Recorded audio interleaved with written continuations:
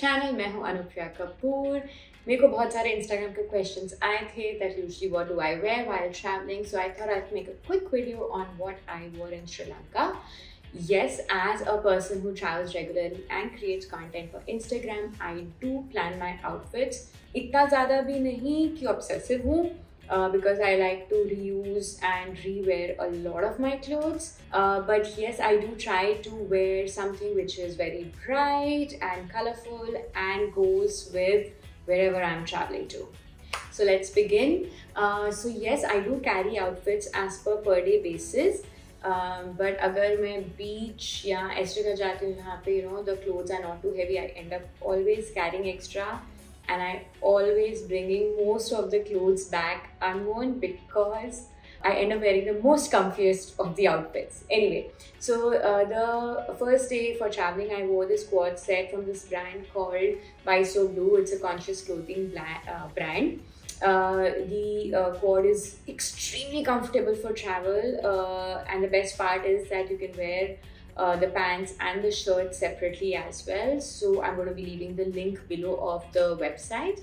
The next day I wore this pink color ka shirt and this free skirt that I got from Zara. बहुत unlike Zara है, but I found it really cute, and I also know कि मैं इसको Delhi में और city में भी use कर पाऊँगी. So my basic rule of buying anything is that I should be able to wear it and style it in multiple manner in multiple places.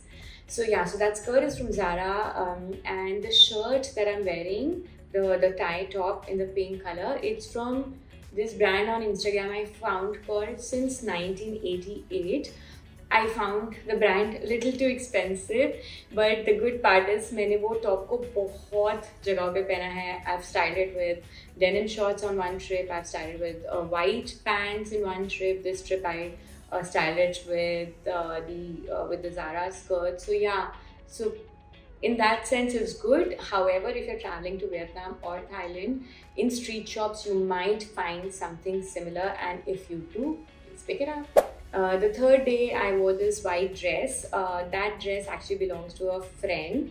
मैं बहुत ज़्यादा कपड़े exchange करती हूँ whenever we travel together as friends, and she bought it from Bandra ka street shop. I really hope I also find something like this. It's a very cute dress.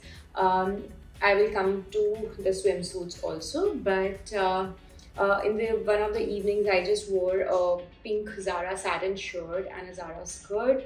Now again, that satin shirt can be styled in so many ways, in so many different places and for so many different occasions, so I picked it up.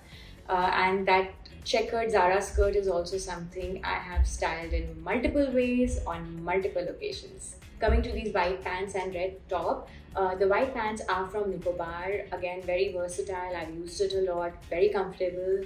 The top that I'm wearing, the red color one, it's from Myntra. I don't remember the name of the brand. However, if I find the link, I definitely will be able to find the link to the brand for sure. So I'm going to leave it.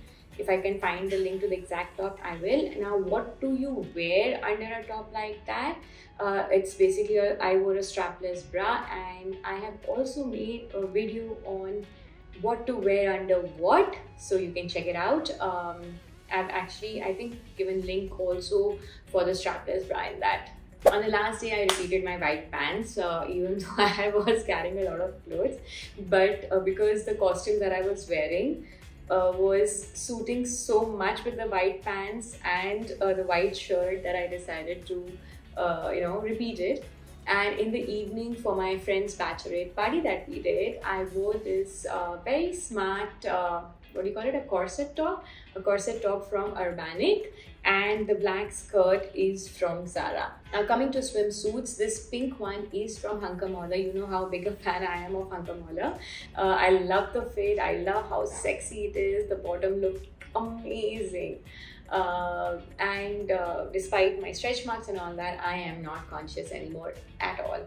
The other one is because it's multicolored, I never bought the bottoms for it, and I chose to wear the pink bottom with it, and I think it looked really nice.